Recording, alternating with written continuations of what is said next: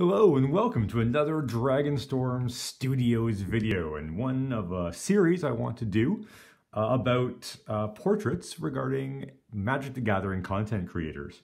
So for our first one, and this is part of a reveal series I want to do, where I'm going to just talk a bit about the piece of artwork once it revealed it, who the artwork is of, what might have inspired that, and finally, hopefully, one tip or trick for drawing at the end. So it kind of encompasses everything this channel is all about.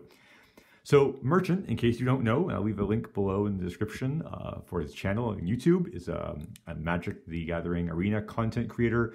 He also, I believe, does work with Runeterra, and he does Commander with some friends as well. So he's got his hands in lots of little pies, and it is great. He's a great entertainer.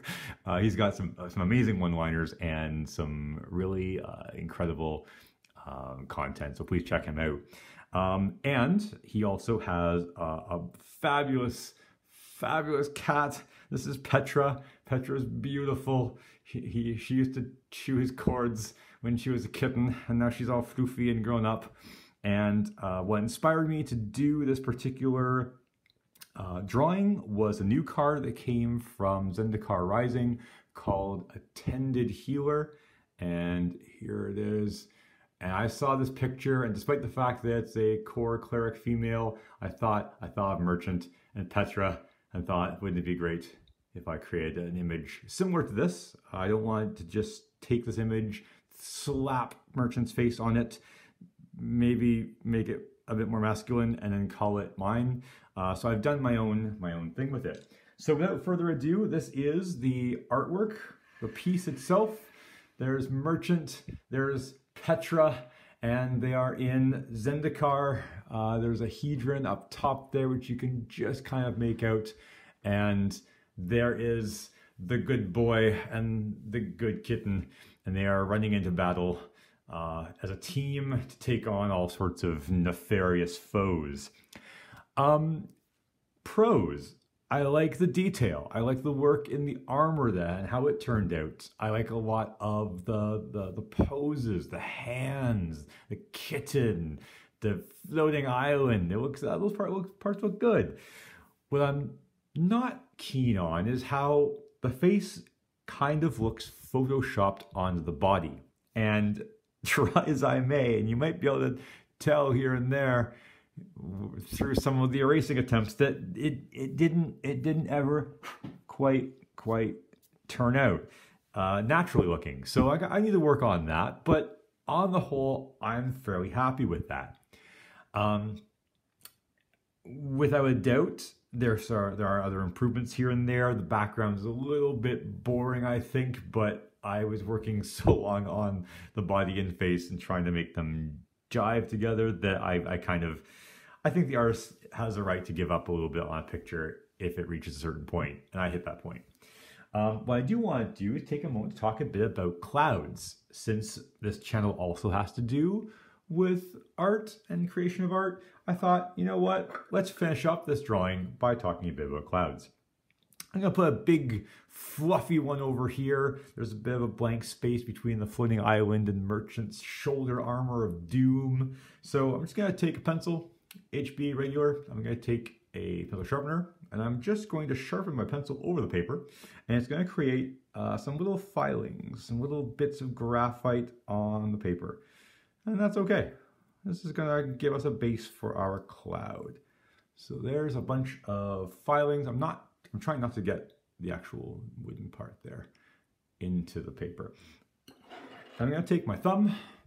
It's my best art tool there is. And I'm just going to drag those filings to the bottom, because clouds tend to be flat on the bottom. I don't know why.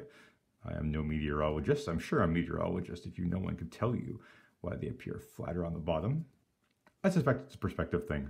We're low, they're high. And I'm just going to make them kind of circular on top. I'm just going to kind of use my thumb to create circular patterns, spread those filings, and smudge up my paper on the top there, behind that floating island. I'm going to block the excess filings that I don't need anymore.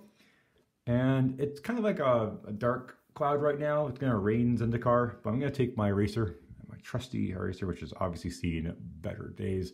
And I'm just going to, again, circular pattern. I'm just going to get rid of the tops of the cloud smudging. And that's going to create the floofiness of the tops of the clouds. And this is random. I don't have any rhyme or reason as to where these are going, but that is kind of taking on a more cloudy shape. Now, what we don't want to do with clouds is outline them because they're white. They have no outline around them, being not 100% solid. I guess they're not really solid at all, are they? They're more gaseous. And that creates a lovely cloud effect. I might touch up just here and there if I feel it's a bit too white, or if I need to get rid of some more of that darkness, I can kind of just scoot in there and extend the floofy cloud on top there. All right. And although I made it look simple, with a bit of practice, you too can make beautiful cloud effects like that. I hope that you enjoyed the video, both the reveal of the piece of artwork as well as the technique and some of the chats behind the artwork itself. If you have questions or your own comments or things that you like or dislike about this drawing, things you might have done differently in terms of the position, the pose, the equipment, the shading, please feel free to leave those in the comments below. I'm very glad to read those over.